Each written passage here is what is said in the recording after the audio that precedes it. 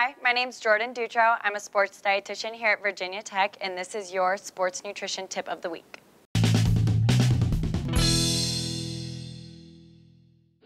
So today for your nutrition tip of the week, we are going to talk about chia seeds. Chia seeds I feel like is something really popular right now.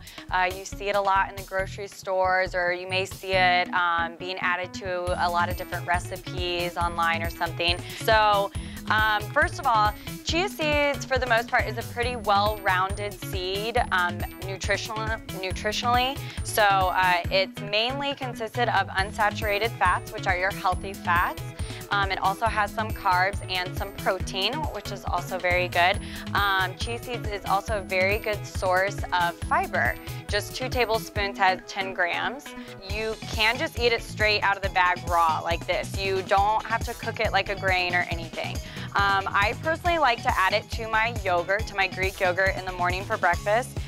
You can just put however much you want in it, doesn't matter. The seeds do absorb some of the water in the yogurt, so it will turn into somewhat of a gel-like substance, so be prepared for a little texture change compared to just the raw seed. You can also add it to your oatmeal if you would like, with some fruit or some nuts, anything else you want in that. Another thing is you can just add it right on top of a salad if you'd like. You can put it in your smoothie.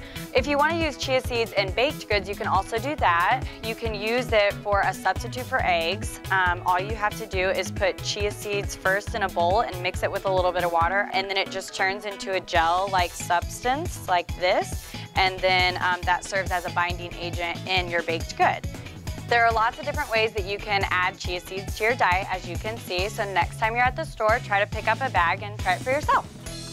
I'm Jordan Dutro. That was your sports nutrition tip of the week. Make sure to follow us on Twitter at HokeyFuel.